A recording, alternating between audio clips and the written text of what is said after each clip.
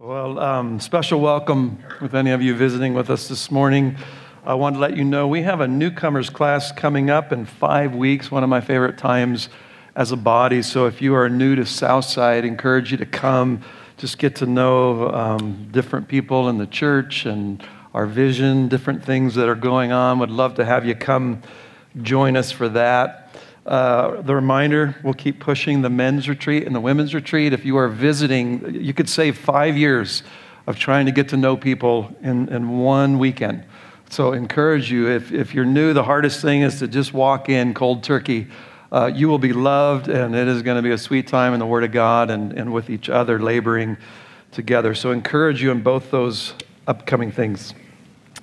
This morning, we're going to continue in our study in Romans. If you will turn to Romans chapter 12. Such a rich chapter. Paul's appealing to us as children of God how to live worthy of our calling. I love God's gospel that our duty, our responsibility, our life to Him is not a sword over our head, but with hands with holes in them saying, if you love me, keep my commandments. Jesus said, a new commandment I give to you, that you love one another even as I have loved you. That is the therefore of Romans 12:1. In light of that gospel, the mercies of God, you have to get mercy to live Romans 12. You must understand the past mercies of God and what He's done in His Son. You must understand the present mercies of a Christ interceding for us even this hour, and the future mercy of what He's going to bring as He brings His kingdom to earth forever. This is our bedrock foundation that our lives are to be built upon. That you know the wrath of God was upon you for your sin and your ungodliness and your suppressing God who's made Himself clear and evident from creation. There was nothing that you could do to get God's wrath off of you. Rubbing up against the law could only make it worse. Trying to clean yourself up and be a better person could not fix it. What the law could not do in Romans 8, God did in sending His Son into this world. And Jesus came and He lived the life of righteousness. He died a death for our sins. He was buried and He was raised victorious. And He's now seated at the right hand of God, interceding for His bride. Christ is the gospel, and we are justified. We are made right with God by faith alone in Him. By the Holy Spirit who indwells us, we are joined to Christ by faith. If someone asks me, what is a Christian? It's the one who has the life of God in their soul. And the Spirit of God has been put within us, and we have been joined to Christ, and we now have that within our souls. In Him, we're no longer under the law. We're not in any way trying to perform a law to be right with God, but now we're under grace, who completely fulfilled that law in our place. Grace is the power to change us and transform us. We're brought into Romans 8:28 that now we have a God who causes all things to work together for our good to those who have been called according to His purpose. We were brought into a love that He says we cannot be separated from. Nothing will come into your life that could ever separate you now from this love. We have a God who's sovereign over salvation. He's designed history, how to show mercy to Jew and Gentile.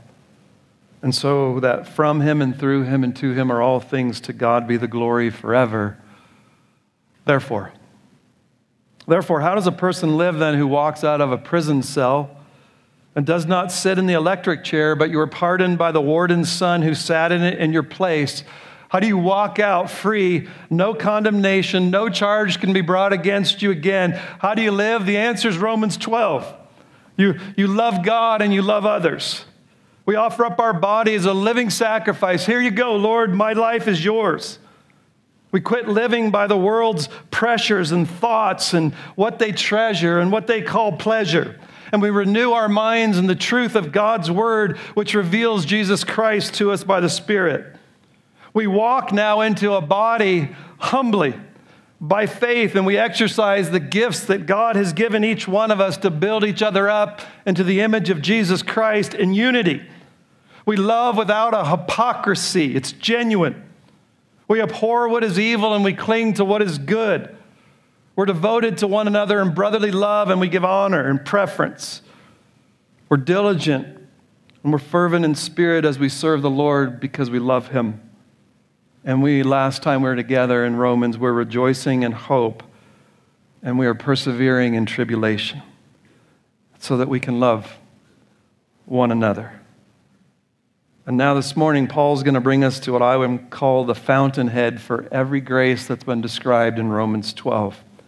What we realize quickly is I cannot produce any of Romans chapter 12 in my own strength. It just can't spring up in the soil of Ken Murphy, my efforts, my abilities, or my doings. And so where does the kind of life come from that we're studying?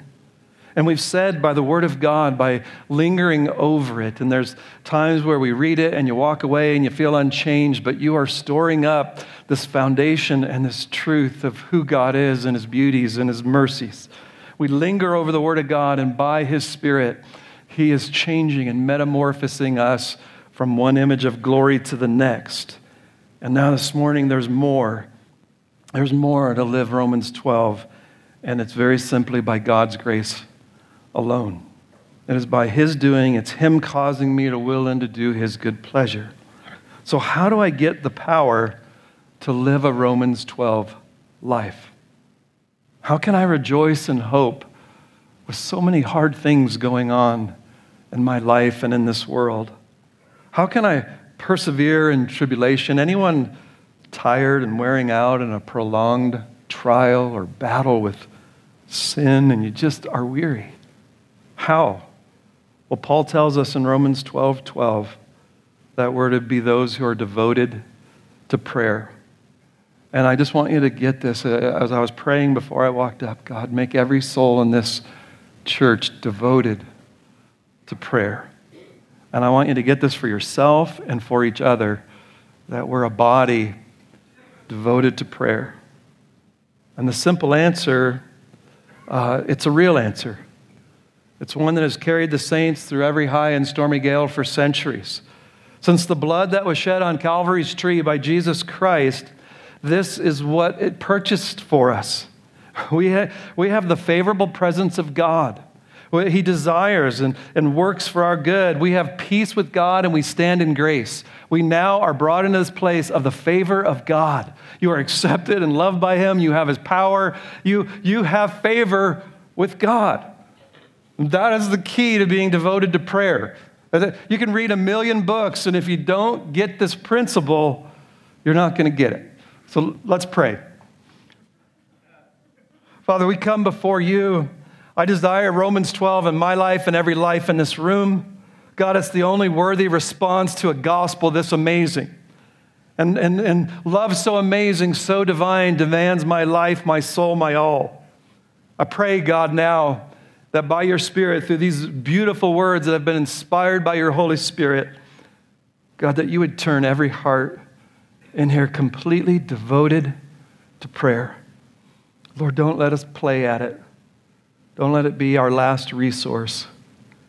God, let in every heart that it is something we are devoted to. And I pray that you would do that now in every heart here this morning. Amen. I'm on a mission, so if I'm a little over passionate, you tell me to calm down. Oh, man. I can't do any of these things myself, and only by God's grace that we can do these things. I'm not a wind-up toy that God just winds up and says, go. I'm not Popeye. I don't eat spinach, and now I can go live the Christian life. He didn't give me all the grace I need. Here you go at salvation. I give you all the grace you need. Go live this abundant, God-honoring life. I'll see you in glory, my friend. But rather, God has given us the most amazing means there is to begin and grow into a Romans 12 kind of life. There is a power that is availed to the Christian to begin to be changed and to live this kind of life. And it's not us. The only way to avail yourself to the power that is yours is in Jesus Christ through prayer. In John 15, Jesus said there's this key to abiding in me and praying and abiding in Christ and praying for grace is where you're going to get this transformation that we're learning in Romans 12. That is the means that God has given to us, the children of God. And so if you are God's archenemy and you hate his glory with every fiber of your being, like the diabolos, the devil, and you have remaining sin that wants to love yourself and make yourself God, and you live in a world that promotes your strength and your right to live however you want, all these things are playing against you, what would you do? Well, you'd spend much of your time making sure that the children of God don't pray. You have all power from God for transformation. I'm going to keep you away from that all your days. If I'm your enemy, you are going to not go to the throne of grace for help. Let them gather. Let them sing songs. Let them listen to your word. Let them talk afterwards. Let them sharpen their knowledge. Let them even evangelize. Let them have people into their homes, but don't let them pray. Let them have a form of godliness and deny its power. Beautiful strategy.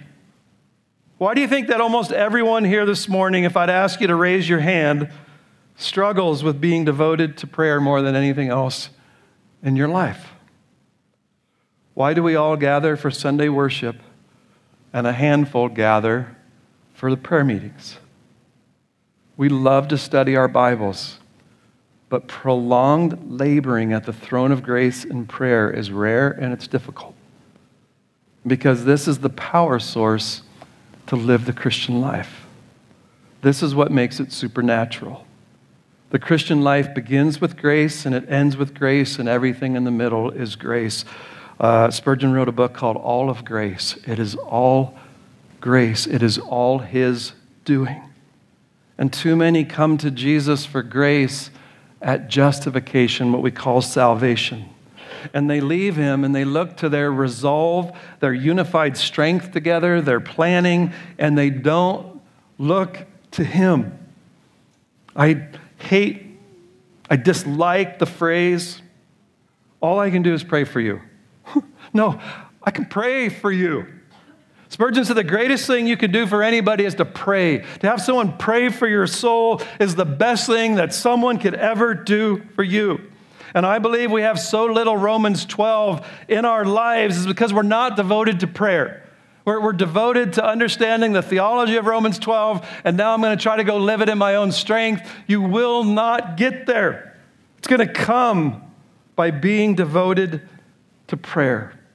The great principle of prayer is that you can't live the Christian life without him. I'll never be devoted to prayer till that breaks in. Apart from him, I can do nothing. I've got to get that into my heart, not just my head. I can do nothing without Jesus Christ. I can love nobody. I can serve nobody. I can't lead anyone to Jesus. You can't overcome sin in your life. You can't love your spouse. The bottom line is you can't breathe without God. So a saint without prayer is like a toy without a battery. It's like a car with no gas or a gun without bullets. Paul looks at the believers, this is be devoted to prayer. I love this word devoted. It means to persist at, to occupy oneself diligently with, to be devoted to it. Faith as I go to him for everything. There's nothing that I don't go to God for. I'm devoted to prayer. It's a great word and it's worthy of our attention this morning. Why would Paul choose the word devoted? I think because it instantly reveals what prayer should not be for a Christian. It should not be just foxhole prayers. Whenever I get stuck, I throw up a prayer. It's not hit or miss. It's not just over a meal. It's not when I take a hard test.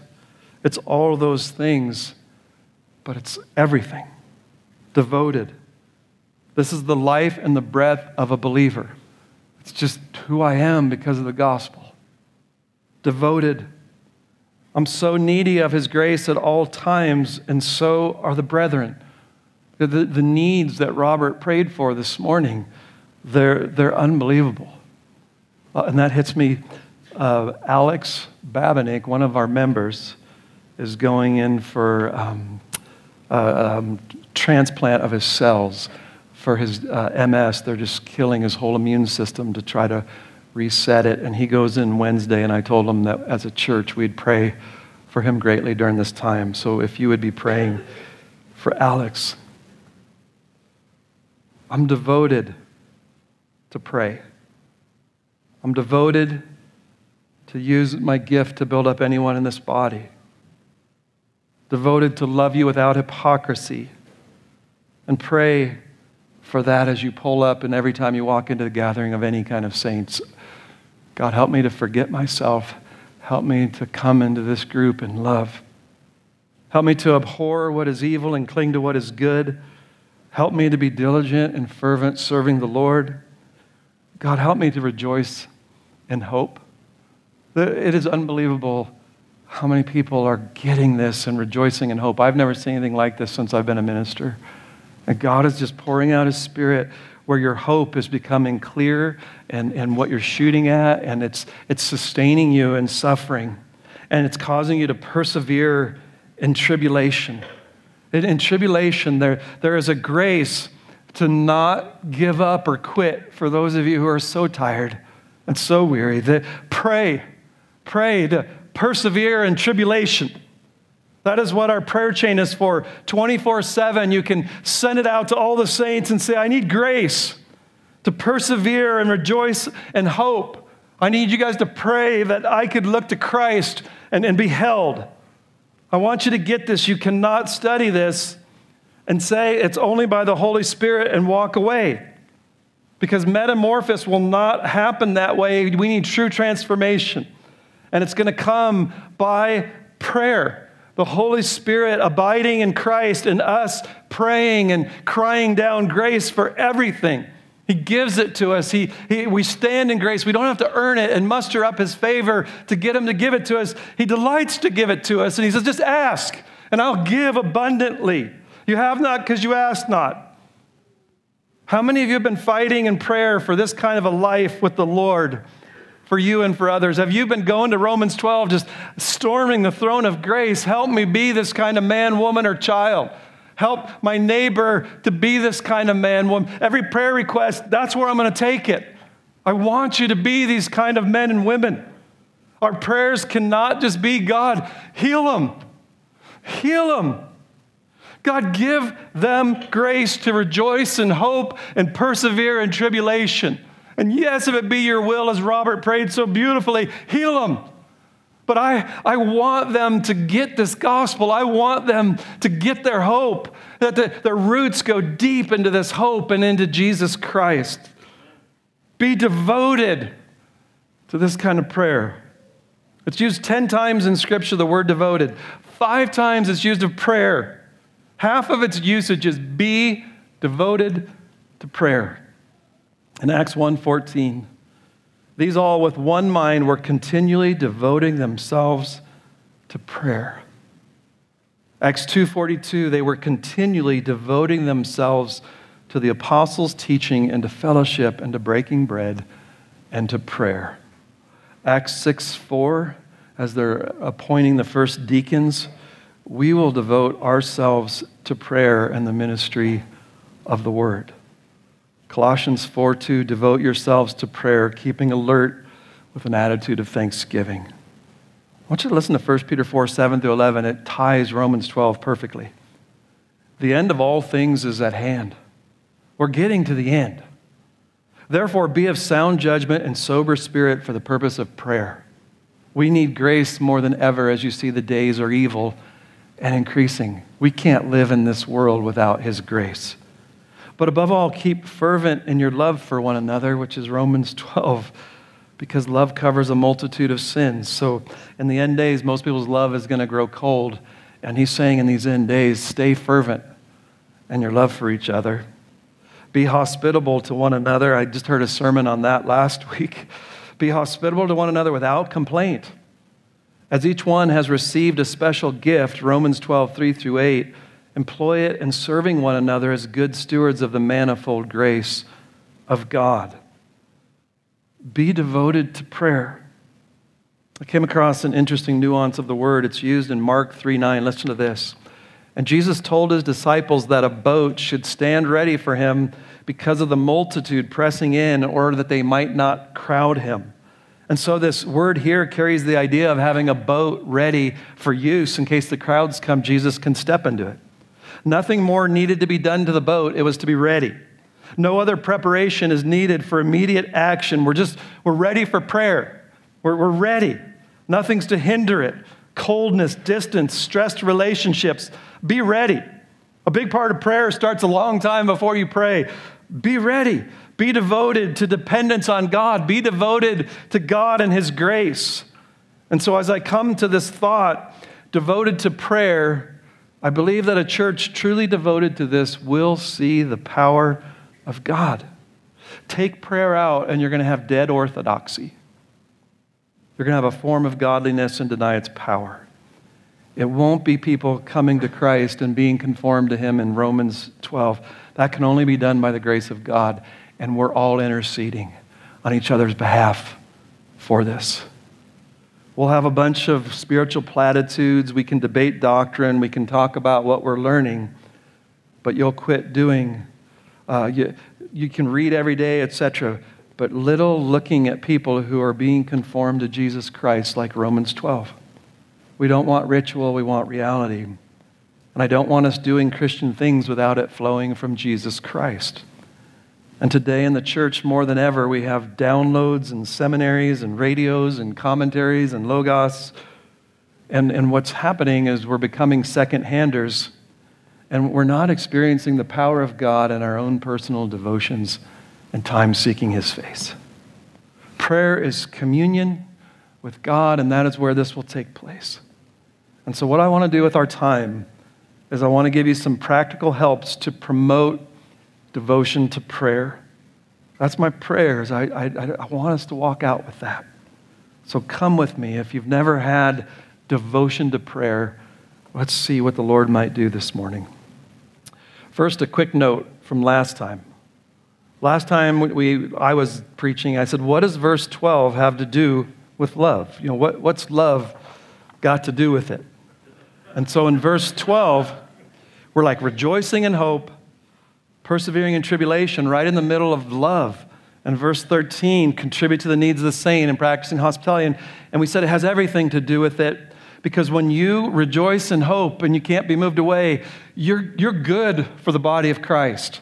You can help them in their trials and tribulations because you can point them to their real hope. And when you are persevering in tribulation and not closing up and pulling away from the body, you can be helpful. You can help the body of Christ. And so it's got everything to do with love. Well, what does being devoted to prayer have to do with love? It has everything to do with love. This is how we love each other. Our love would be manifested by praying for one another. You can't love me any better than praying. There's so much trial. Pray. Our praying for our own love to the body. Let me love this way, God. Let them love this way. Is there anything eclipsing your love for these blood-bought sinners in this room this morning? Then you need prayer. You need to be devoted to it. Do you know that God can do more in one prayer than we could do working for 10,000 years? You could work your hardest for 10,000 years, and in 2 seconds, God could do more. So, Lord, how do we grow in this? Well, this is my best attempt. And I think it could be as simple as this. Pray to God, help me to pray every day. God, help me to live in dependence and need of you, and confidence in that my first turn is to you. The answer many times will be God showing you your insufficiency. So what does tribulation bring into your life?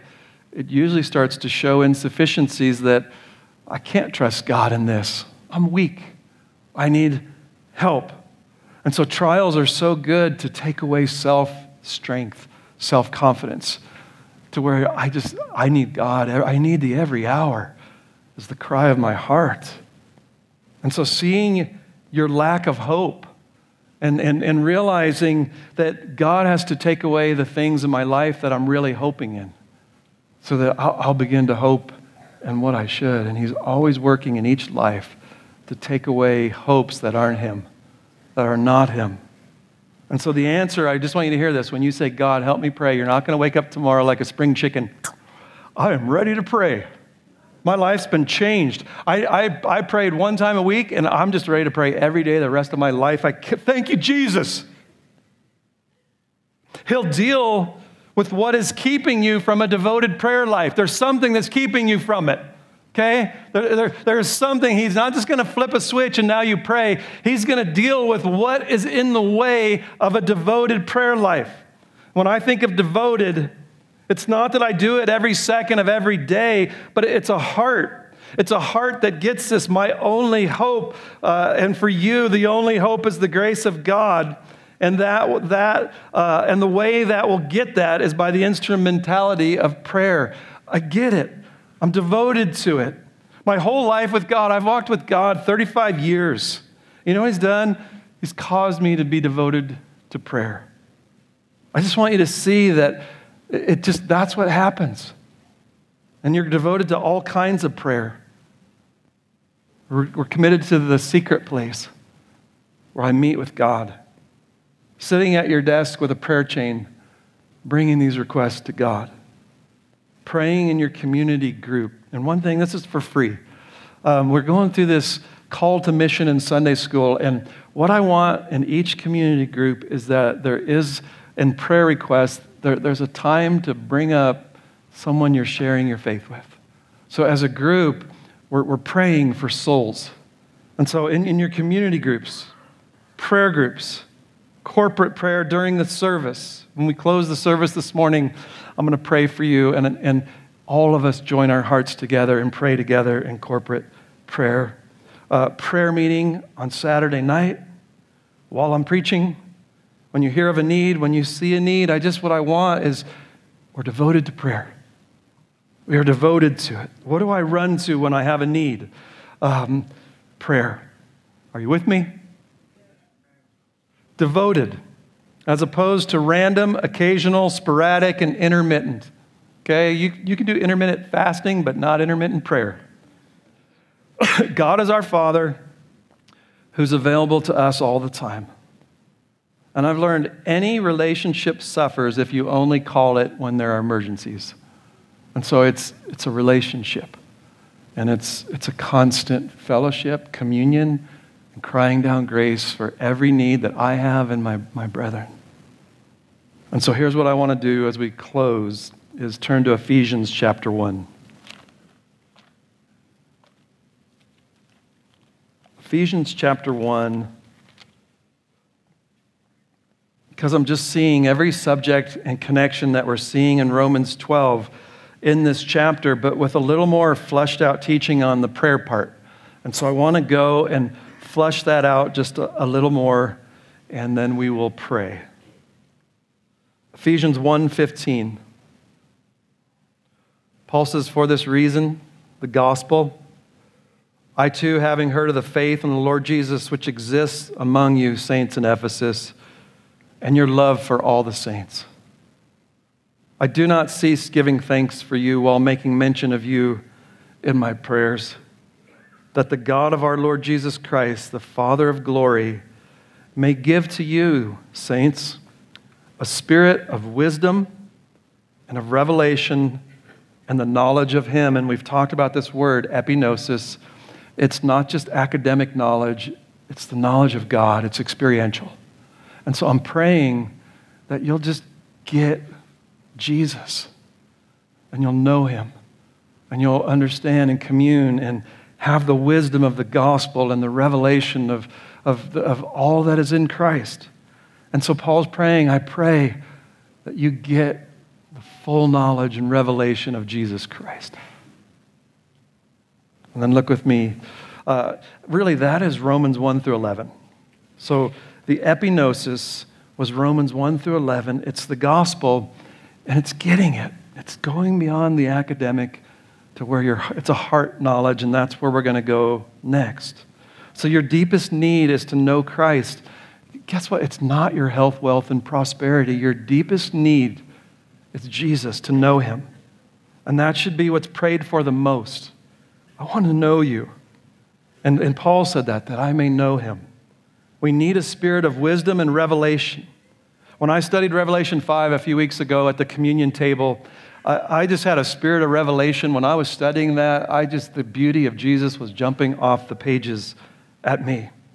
And it eclipses everything that trumps my love for God and others in chapter 12. So we got competing desires to live selfishly or to live Romans 12. And I pray for this spirit of revelation spirit to know him. Pray this for each other. Give them epinosis of Jesus Christ. And then Paul narrows it down to 3 specific things to pray for each other. And he says in verse 18, I pray that the eyes of your heart may be enlightened. Kids, did you know that your hearts have eyes? They have eyes. This is really interesting to me. The eyes in your head can't see Jesus. Isaiah said he walked among us and we didn't discern him.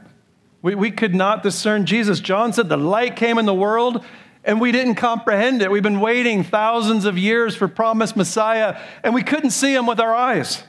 They couldn't get it. Judas saw him and all his power, everything that Jesus did, and he couldn't see him. He betrayed him for 30 cents. Just couldn't see him. And so now, as believers, he says, let there be light. And now he's saying, your soul, your heart has eyes to see Jesus now, and you love him. We have eyes. We read the Bible, and now we see Jesus. I read it growing up, and I saw nothing. It was just like any other book that I read. Just same thing. And the Spirit comes and sheds abroad, and now you have epinosis. You can see Jesus. You have spiritual apprehension. You see his glory, and you love it. You can taste it. It's beautiful. And he says, now with those eyes of your heart, I'm praying for 3 things that they'll see to be enlightened.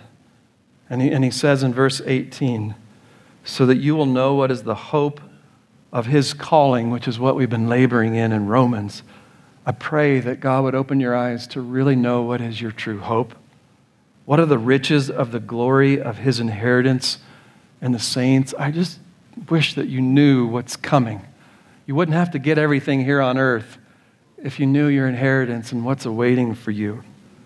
And I pray that you would know the surpassing greatness of God's power toward us who believe. These are in accordance with the working of the strength of his might, which he brought about in Christ when he raised him from the dead and seated him at his right hand in the heavenly places, far above all rule and authority and power and dominion, and every name that is named, not only in this age, but in the one to come. And he put all things in subjection under the feet of Jesus and gave him as head over all things to the church, which is his body, the fullness of him who fills all and all. So get this. You can't get to glory without his power. There is no way to go from here to glory without the power of God.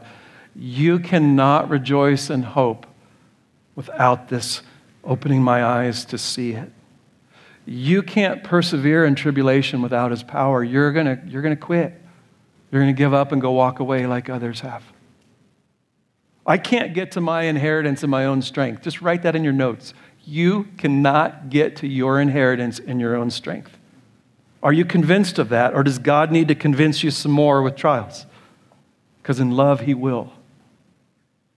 So my prayer is, Lord, don't let me become cold to your word and who's revealed in it, Jesus Christ. Give me that epinosis. So that I don't want to spend my life and my time on me and my hobbies and my interests. I don't want to drift and make Denver paradise. I'm just so afraid of that. And so I pray, let me see Christ and what he's purchased for me. God, let my hope be anchored to Jesus. And let this anchor me in all the hard things that are going to come upon me and that are blowing right now in my life. The hard things, I'm anchored to Jesus Christ. God, give me this so that I will spend my life on what matters and loving you and loving other people. And God will answer that prayer. And He'll anchor you to the anchor, Jesus Christ. So guys, may we be devoted to prayer. And open the eyes of my heart, Lord, as I read your word and hear sermons and studies, and come with this heart. Let me see. I want to see Jesus. So I want to go to the bottom line application for you this morning. This is what I observe in my own heart and in other people that I shepherd. We have a sin. And that should be every one of you like, amen. That had to be John. We run to what is the theology of my problem. And then we run to wiser people because the Bible told us to. And we ask everybody who's wise, how would you handle this? What would you do? How do I get to the root of my sin? Pastor always tells us, go to the root, not just the flower. So what's my root? And then what are the things that trigger this sin? Let me figure out, when I do this, when I do that, it triggers it. And then he makes me go further. What's the idol of my heart? What is it that I'm not believing about God and hoping in something else in this world? What am I not believing about the gospel? And those are awesome. They must be done. I'm not down on one of those things. I don't think so. No. But what's missing? Sherlock Holmes? Yeah. Devoted to prayer. I do everything else that the Bible says, and I'm going to figure this out. I'm going to conquer sin. There's all these ways of doing it. Give me my 10 steps, and I'll get it. So then I can say, look at me. Look at my power. Look at my hands. Aren't they great? This is what we got to get, as we are devoted to prayer. And it's not the last thing, it's the first thing that with anything I'm battling, any sin, any temptation, any trial that's over, I'm devoted to prayer. I don't run to everybody else. I run to God. And I might go to other people, no problem. But my concern is too many of us run to humans first. And that's why we're not growing the way we want to. Because no human can conform you to Jesus Christ. But being devoted to prayer can. And there's grace and there's power to have a hope beyond this life, to make that your true hope, and to overcome sins that are tempting you to make this your heaven. That's there. And that's why we're devoted to prayer. So what I'm going to do is I'm going to pray for all of us now. Turn back to Romans 12. And this is going to be corporate prayer where I don't want you thinking about lunch. I want you joining me at the throne of grace with God. And we're going to come together and we're going to pray corporately right now as the body of Christ. But I want you to hear this as we begin. Never mind. I've gone too long. Come with me to the throne of grace. You really want to hear? No. Here's my burden. You might not want to hear it, but I'll share it later, next week. Let's pray. Come join me, brothers and sisters. Father, we come before your throne on only one ground: the shed blood of Jesus Christ on our behalf. The one who fulfilled your law, perfect righteousness. That righteousness brings us before your throne blameless with great joy this morning. God, we stand in the presence of Almighty God in grace. We stand in grace. And I thank you for that. And I pray that every saint in here has a therefore. Or if there are any unbelievers who've come into our midst this morning, they would see Jesus Christ hanging on a cross, taking the sword of justice from you, Father, right through the heart for their transgressions. Justice had to be satisfied. I pray, give them eyes to see that. Let the eyes of their heart see what Jesus has done to take their sins and separate them as far as the east is from the west. Let them believe. Give them faith. Let them look to Jesus and live this morning. And let the saints of God be overwhelmed with your mercies. Holy Spirit, shine on Jesus. Let us see him again in all his glory. Let our hearts be so full that all we want to do now is offer up our bodies to you, a living sacrifice. I pray for everyone in this room, God, that we would give the offering that you want. Here's my heart, Lord. Take what is yours. I pray, God, don't let us be conformed to this world. Help us to quit taking on its image and its thinking and its desires and its wants. But metamorphose us, God. Transform us by the renewing of our mind and the truth of your word, by the Spirit of God shining the floodlight on Jesus Christ. Metamorphose us so that we can know what is the will of God. And I pray, God, through this grace that you've given to us, grace, gifts, that there would be no one in here thinking more highly of themselves than they ought to think. God, that we would come in here in profound humility, wanting to use anything that you've put within us for the good of our brothers and sisters. Let self die. Let humility be the aroma of Southside Bible Church. And let us use these gifts to bring grace into each other's lives, to be conformed to Jesus Christ. God, please purify our love. We're so prone to selfish love. We're prone to hypocritical love, but by this gospel, Lord, there is a way to begin by your Spirit to love without hypocrisy. Would you grow that in each one of us this morning? God, that we would quit using people, but we would be used for people. God, I pray, let that love abound. Lord, we live in a culture that is decaying. Help us to love you so much that we abhor evil. God, we don't play with it. We don't smile at it. We don't say, oh, I'm benign to that. God, we abhor it. Grow a holy hatred in every one of our hearts for evil, and let us cling to what is good, the Lord Jesus Christ. Let us be devoted to one another in brotherly love. Let us give preference to one another in honor. Let us not fight to be noticed or appreciated or admired. God, we come to wash feet. Grow us to give preference to others. I want you to be held up so I can be held down. Lord, grow us in that spirit that is contrary to our age.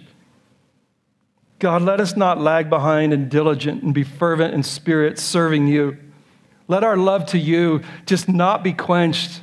Let it be an unquenchable fire to serve the Lord Jesus Christ. Wake us up if we're apathetic, meandering, cold, drifting.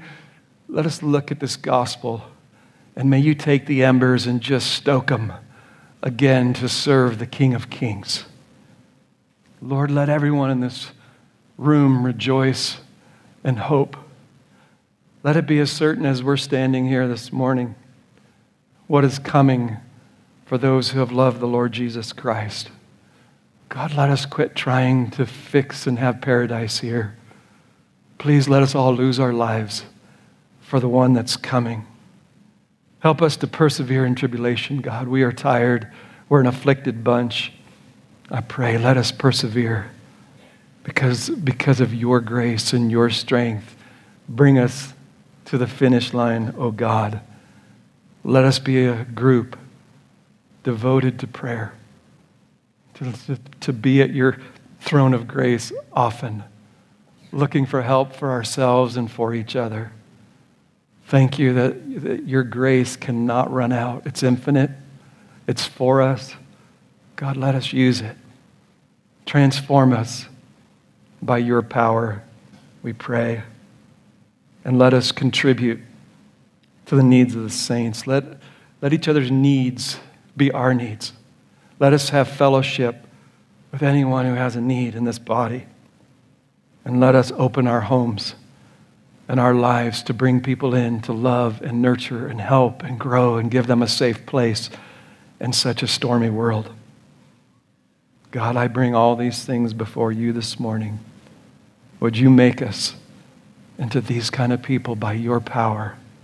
And may we storm your throne until we see these being metamorphosed into our lives. And so thank you for these words of truth. Thank you for the Holy Spirit, the life of God in the soul of man. And thank you that we have abundant, eternal, overflowing grace of help from our God for this kind of transformation. I pray this in the name of Jesus Christ. Amen.